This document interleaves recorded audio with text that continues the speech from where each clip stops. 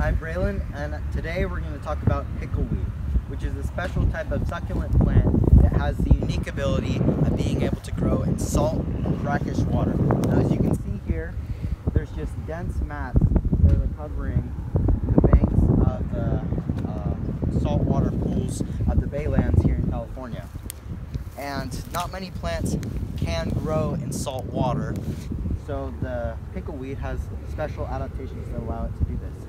So what it does is it'll take salt water up through its roots, and unlike most plants, it will condense it. As you can see here, I'll take off this little part.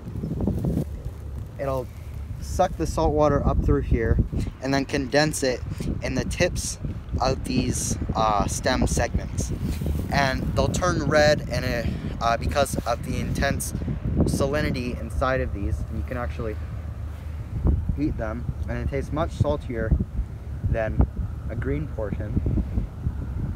And after it condenses all that salt in the end of those portions of the stalks, it'll fall off. Those stalks will fall off into the water, leaving pretty much only fresh water right here.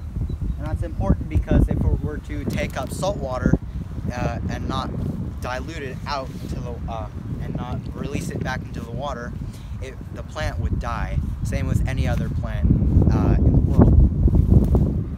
So that's all for today on pickleweed. I'm Braylon, and thanks for watching.